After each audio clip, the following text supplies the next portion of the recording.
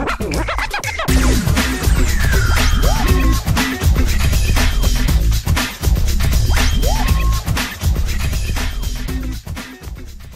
everyone, this is Steve Good and Yuri Cataldo. Welcome back to another episode of the Coin Chat. Steve, it's always good to see you again. How are you doing? Fine. I decided to plant myself in an aquarium for our YouTube viewers, just for randomness today. You know, I love it. I love it. That's great. It's a beautiful view. It's actually very relaxing now to stare at you. I'm kind of feeling like I need relaxing after seeing the news about the MyHeritage website and the DNA data being hacked. 98 million people affected, or something ridiculous. It's like, wow. So tell me more about that, because I've always been leery about letting companies now have access to my DNA because of that exact issue. And I thought I would be a tinfoil hat person, but so what actually happened? Well, I mean, it's not entirely clear. I mean, you know, the news is just come out yesterday, just talking about the fact that there's been, as they said, 92 million plus accounts where the site, you know, their websites or their applications were hacked, and the breach took place. Actually, it took place in October of last year, in 2017, you know, I guess there was access to both backward compatible, stealing all the passwords, as well as, I guess in theory, getting access to some of the DNA data that people have actually had tests run and then published into the site, which were, of course, meant only for themselves and their family. But this is a classic example of why we need crypto, and, well, not crypto, but blockchain, and the whole idea of being able to secure our own data, control and own our own data, and, you know, storing it remotely on a database is just classic. Let's just hack and steal, and, you know, no one can really stop it. But at least with crypto, we've got a level of encryption, a level of, call it trust, or a trustless environment where, you know, you're able to store what you want to store and keep what you want to keep, and make public what you want to make public and not what you don't. And this is just another example. You know, you had the Facebook analytics thing a few months ago on this. I mean, these are perfectly classic examples of why we need to have secure and private data, which of course is not necessarily what the governments want, but my God, it's like, this just really upsets me seeing this kind of thing, because it affects so many people, and it's sad because it shouldn't happen at all. And how can we trust companies when they can't even manage their own data, our data? No, right, exactly. No, especially I was at an event last night that showcased a lot of health startups, and it's amazing what's happening now with like devices and stuff that can track, you know, your red, white blood cell count, different minerals in your body, and what potentially could ail you. So the good side of that is like amazing, because you can talk to your doctor and say, you know, and have them monitor through blowing into a device, or just having this one device had a bunch of tiny cameras that could just pierce through your skin visually to look at like your white blood cells. Absolutely amazing. Cool. But the scary part of that is then, if you're not securing that data, what happens if, again, it falls into the wrong kind of hands, or like insurance companies somehow get access to this and can now charge rates versus, you know, depending on these, you know, ailments that they think you may have 10 years from now. Yeah. So this is actually the good thing about blockchain now. I'm starting to see more examples of industry-specific blockchain functions or features or companies. So I've come across a few recent ones, you know, that were focusing on things around pharma, medical data, medical records, privacy around the medical industry. So it's suddenly become a hot topic, and I'm not sure quite how it happens that they all come to the same conclusion at the same time, or you just hear about them all at once, or maybe it's my awareness of it, so I'm scanning it. But I mean, I've had a few different people mail me different projects saying, have you seen this one? Have you seen that one? Not convinced about this, not convinced about that. And, you know, two of the ones that I've come across, interestingly, they have one common problem, which is a problem and solution, right? So the problem part is people running the companies are medical people themselves who know the medical industry, who know scientific things. But the downside is there's nobody leading the company who knows a damn thing about technology or blockchain. And sometimes their teams have such a lack of that technology and blockchain in there that the biggest question is, who's going to run this company, really? Right. Well, yeah, it's like there's a lot of companies I see and work with, similar kind of thing. Like the engineers are running it, which is fantastic, but then after a certain point, you can't have the engineers run it if they don't understand the other fundamentals of it. Yeah, I mean, and don't get me wrong. I'm not advocating 23-year-olds, of which 95% of these crypto companies are being more equipped. Because I could argue the same thing about some of the banking and loans and payment platforms that have come out over the last year, which was where things started. And initially, where one project said, "Oh, we're going to launch a bank," and you're looking at the 24-year-old going, "What do you know about banking exactly? I spent 20 years in the banking industry, and I'm no expert."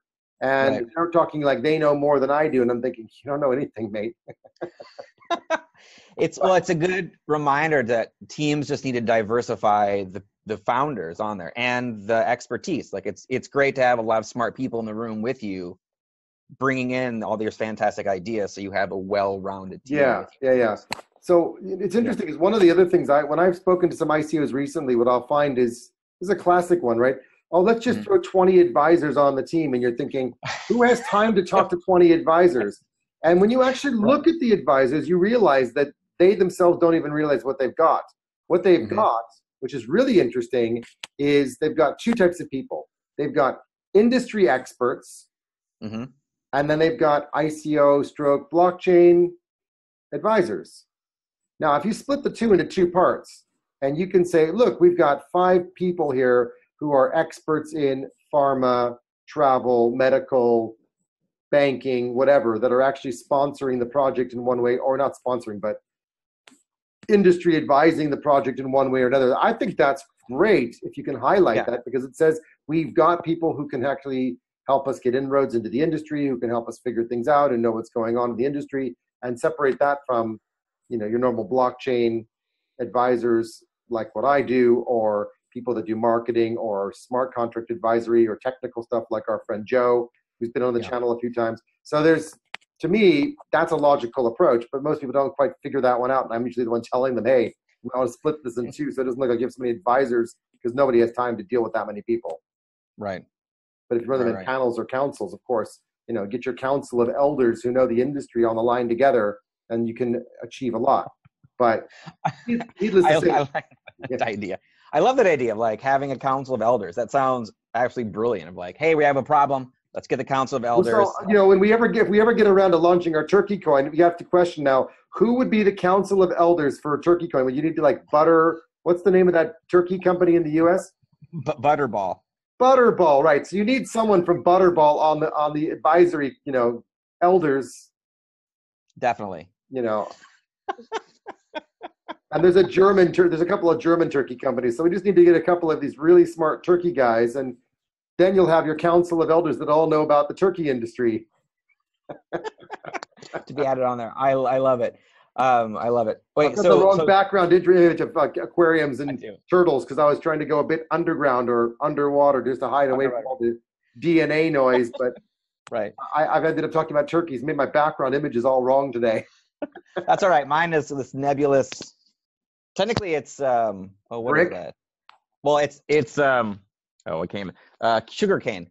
It's a composite sugar cane that they have taken and like slammed together. It's now a decorative piece in a lot of offices, but that's what it really is. So that's what I have behind me. Well, if you had gorillas in the room, they'd be eating the wall. They totally would.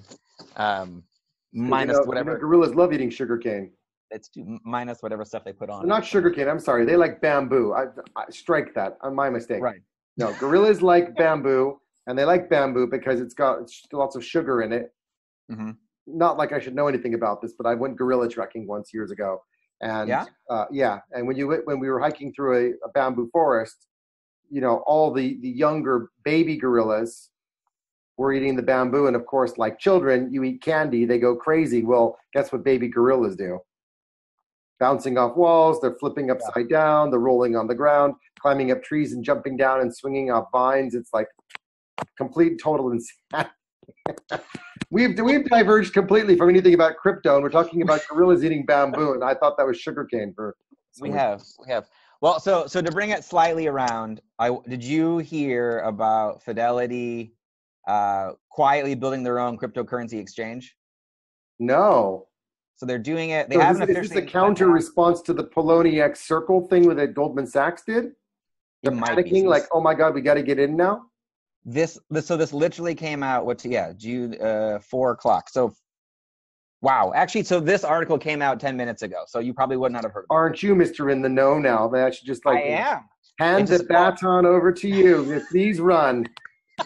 It just so happened that I was checking my email at the same time. So Fidelity, which is based in Boston, has just advertised a few positions, like DevOps system engineer, that's going to help them deploy digital assets on a public and private cloud. They're also looking for, let's see here, as I'm reading this in real time right now. So there's a couple other, I can't find it right now. So there's a few other positions they actually just advertised. What kind of an exchange is it going to be? It doesn't. So this article is a little dodgy on that part. Here we go. It's not clear what the exchange will be or when it will be made available on their platform, or whether or not it will exist entirely separate of the company. So it's still like way up in the air. But apparently, because they've been putting out job postings for DevOps, it has really piqued a lot of people's attention. So now you're just going to make sure you know who it was that took the job and then friend them on LinkedIn. Definitely, because they're going to be in Boston. So I'll actually keep an eye out for that. Sneaky little bastard. Right, exactly. Look out, Fidelity, we're coming for you. We're going to find out what you're up to. We know how to find out. That's right. We're going to keep things in the loop. All right, so to swing back around then, today's topic about EOS, whether or not that is the next in-class Ethereum, better than Ethereum, or huge dumpster fire. I thought that'd be a good. Do we get to vote on this one? Yes, I think we do. When do we vote? At the beginning or the end?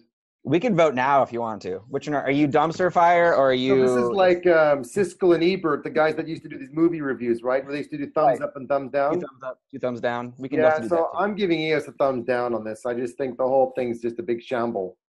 Well, I'm also calling it a huge dumpster fire. Yeah, I mean, it's a token that's just been out there for a while. It's just it has no value other than just a token on an exchange.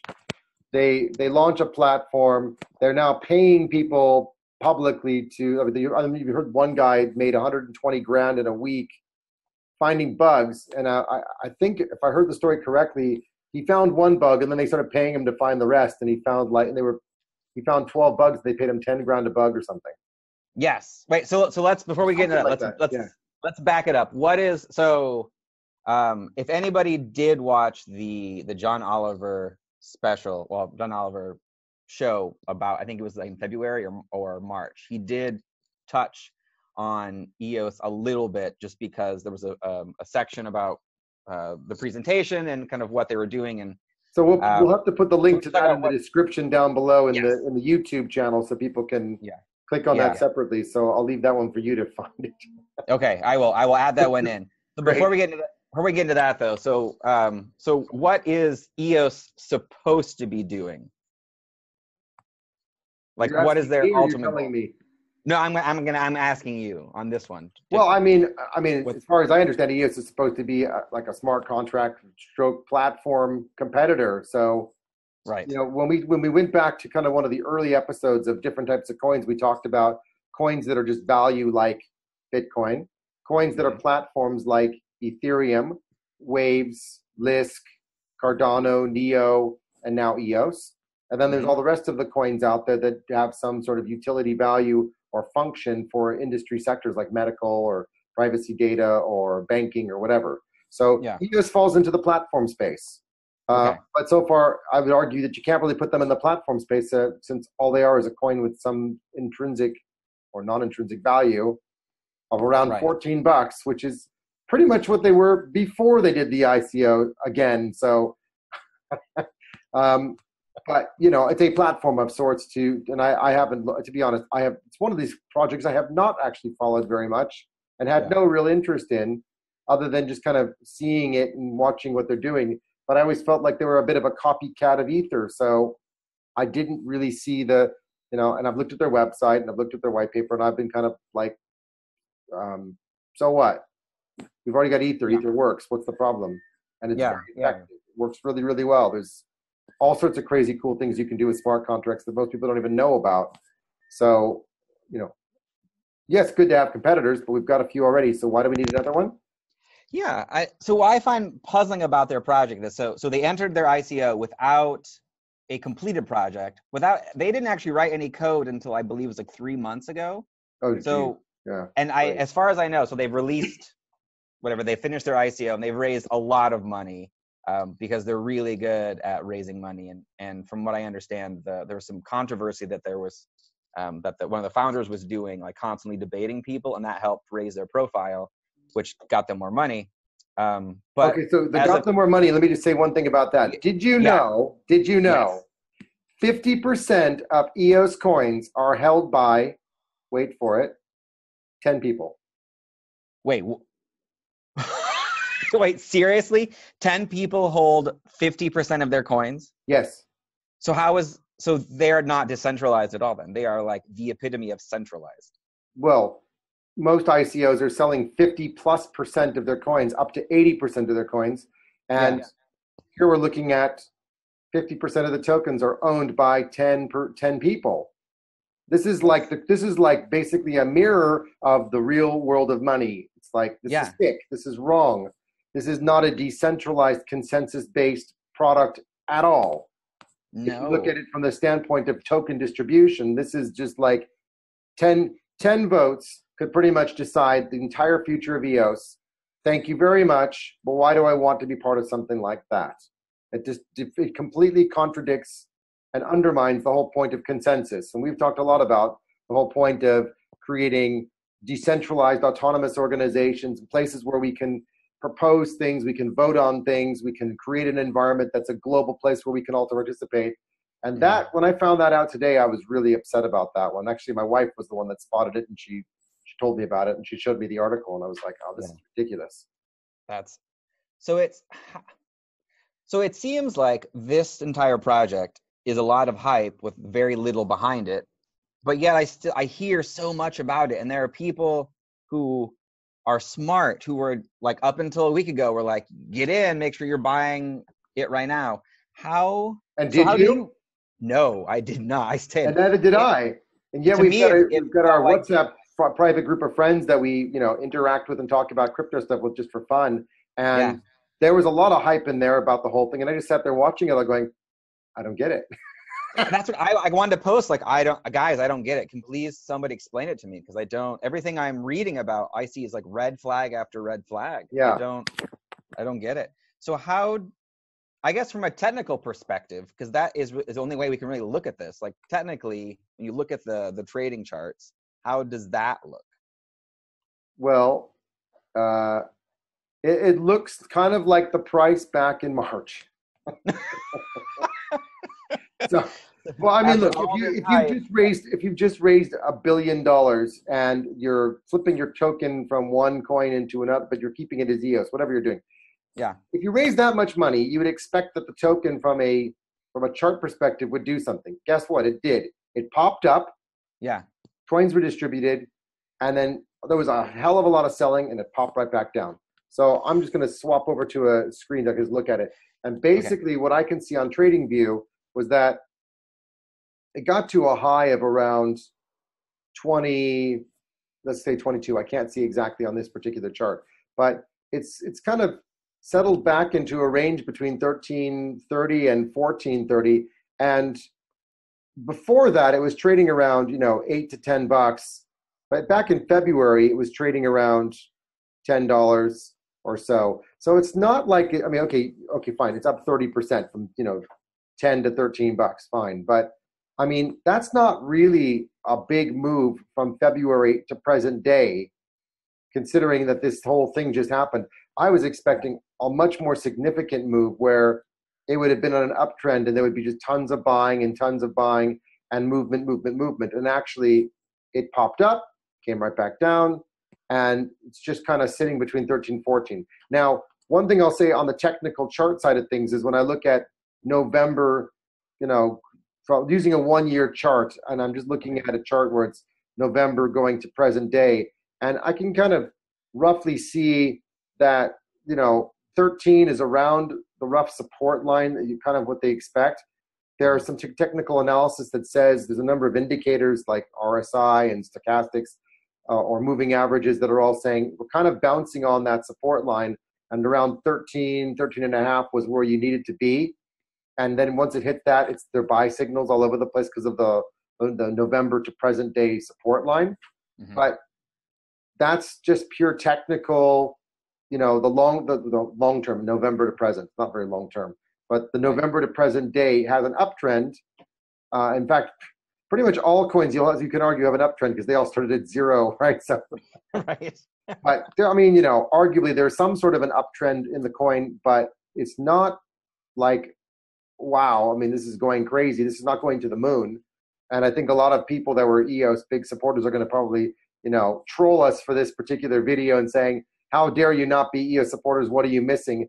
And I'll just say back, tell us what we're missing. If there's something we're missing, tell us, because, the technical chart is okay, but it's not going to the moon. It has a support at 13, but there's no major technical indicators that are telling me it's going to 18 or 25 or 30 and settling up there right now. I don't see anything that tells me that. So let me flip it back over to you, and Yuri, talk fundamentals, the business value, the business proposition. What does it look like on that side of it to you? So what they have done, which is absolutely fascinating, is that they have created a really flashy looking white paper with a very impressive sales pitch and an experienced team behind it. But what you have if you buy EOS now is essentially gambling. So they have no product. They have created a coin that actually has zero value, that doesn't actually do anything. So all they are is a flashy white paper. So other than that, I'm not even going to read their business plan because I don't even think they know what it is. It's funny, if you actually go back and watch the Jean Oliver report on it, under like technical analysis of like what they're going to do, they actually wrote, we're working on it. Like as of like 2 months ago, they didn't even know what they were going to do with this project and like put that as a question mark on their website. So this is just a big money play with big names and big money that are basically just hyping it for the sake of hyping it. So is this like the ultimate pump and dump, Howie, what's it called? The Howie test website from the SEC, whatever it was? Yes. This is a bad example of what a scam looks like. Are they a scam?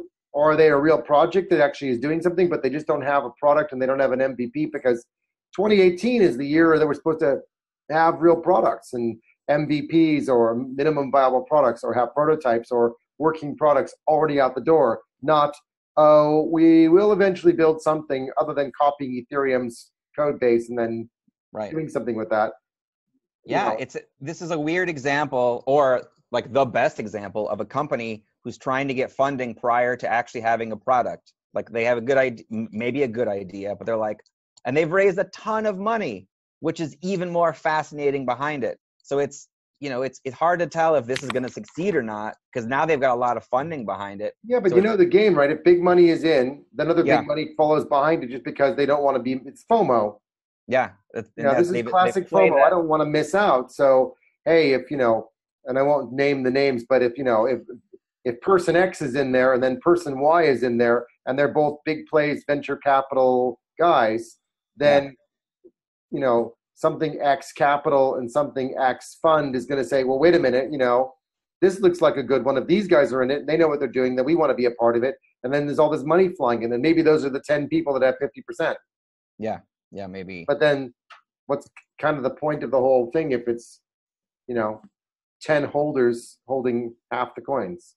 Yeah, exactly. So I don't even know what to say about this one. It's got a lot of bugs in it. There's still, again, like you mentioned before, they had one bounty hunter program guy who made $120,000 finding holes in their bugs recently, like in the last week. Which is not what you want to hear when they've already technically released their product. Like this should have been a long time ago.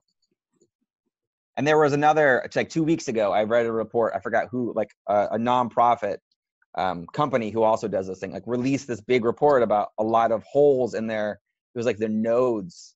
There's something to do with their nodes, but there was like another huge hole in their software. So you're releasing the software, and now there are lots of people coming out saying that there are bugs and holes. This does not like make anybody feel safe and comfortable beyond, again, their fantastic marketing hype. You have to give them credit for that because they did a great job on that. Yeah, I mean, well done for the marketing and raising the money. Yeah. Now let's see where this really goes. I guess this is one of those topics that, of course, now they're in the top 10 crypto market cap, and we need to just track this one and do a follow-up in a couple months' time and say, so how did EOS do in terms of the stock charts? We're right now we're saying it's $14 today as of 6th of June 2018. So we're very clear about exactly what it is on this episode, and now we can go back and look at it 6 months from now and say, are they at 28 or 30 or 50 or 100? Or do they have a product? Are they at 6? Do they have a product? What's the chart look like then? And it'll be very, very interesting to go back now and say, let's track our friend sentiment as well and say, so how are you guys feeling about EOS now, guys? Right, exactly. Let's go troll our friends. And then everybody can go troll us. And either we're going to get trolled or they will, or we all troll each other. But it's okay. I mean, anybody that joins us on the YouTube channel, of course, troll away. Throw your comments and suggestions in the comments down below, because, at the end of the day, these are not necessarily opinions plus or minus in favor of buying or investing in the coin. These are just our observations about what we see technical and fundamentals. And, if people who have stronger opinions than we do, please share, because we're just observing what's going on in the market. And I'm very interested to see what other people think. And, exactly. I would love it. Swear and be mean to us. Just be honest and tell us what you think, because we don't have a clean channel. But be cool, like Fonzie. Yeah, Fonzie's cool. Just be cool like Fonzie. But no, seriously, if there is somebody listening to this who does have much more technical analysis or other versions, or other versions of the truth, right? Other versions of the truth, things that we're missing, please let us know, because this is what we can tell. And as far as I can tell, in looking at this, putting your money in EOS now is basically gambling.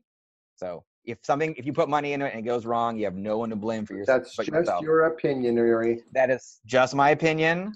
And like I said, I'm only looking at the technical chart. So here's an interesting. Fundamentally, you're saying it's just gambling. Technical chart says it's between a buy and a strong buy.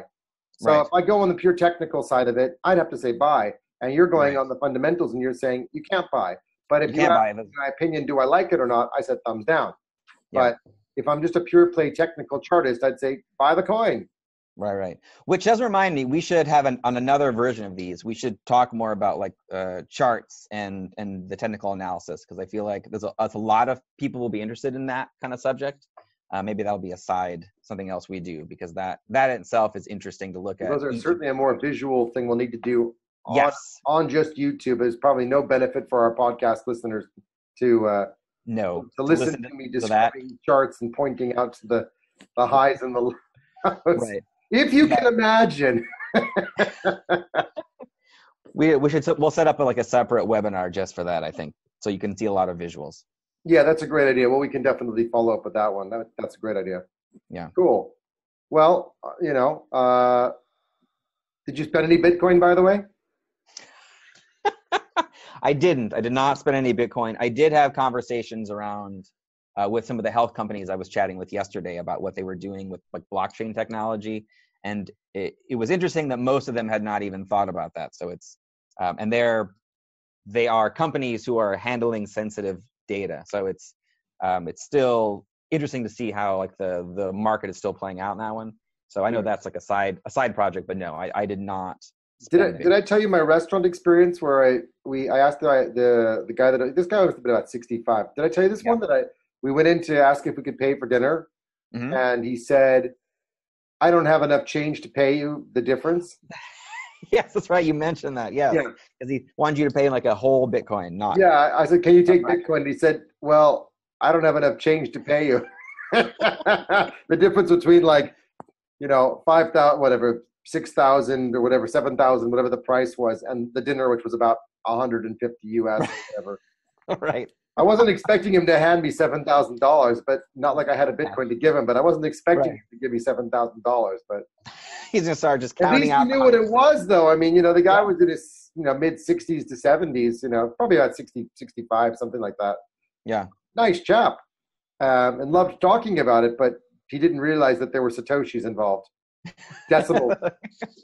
It's probably better that way, because then he may have said yes, and then you actually would then have gone through that whole process with him. Yeah, absolutely. Yeah. Cool. Great.